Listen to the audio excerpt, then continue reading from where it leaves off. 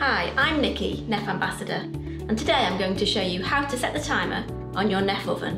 When you're ready to set the timer, press the clock button and swipe over until you find the desired time. Then press the tick to confirm and start the timer. When the time is up, the timer will beep to let you know that it's finished and the oven program will stop. At this point you can press play to continue cooking, or you can press the off button to turn the oven off. If you have a connected appliance, you can access the timer function from your mobile app. Open the Home Connect app, select the oven, choose your desired time, and then click Start.